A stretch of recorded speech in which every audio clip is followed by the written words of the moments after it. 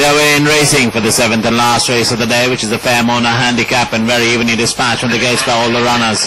But as we're settling down to race, and it's Cherish the Moment, the first to share from Silencio on the outside. On the inside of Silencio, there's Prince Aris, another length and a half beyond the Generosity, 2 lengths beyond is I've Done It.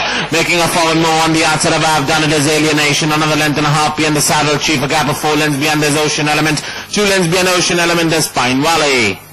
We passed the 800-meter mark, and it's Cherish the Moment, the leader, length in front of Generosity in the center. On the outside of Generosity is Silencio.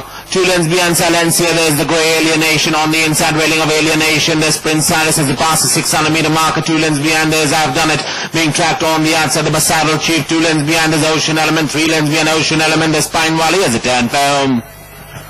Round the turn into the straight, Generosity comes in on first. It's got a commanding lead of about a length and a half in front of Silencio. On the outside of Silencio, there's Alienation. 2 lengths behind there, Saddle Chief. A length and a half behind Saddle Chief is Prince Cyrus.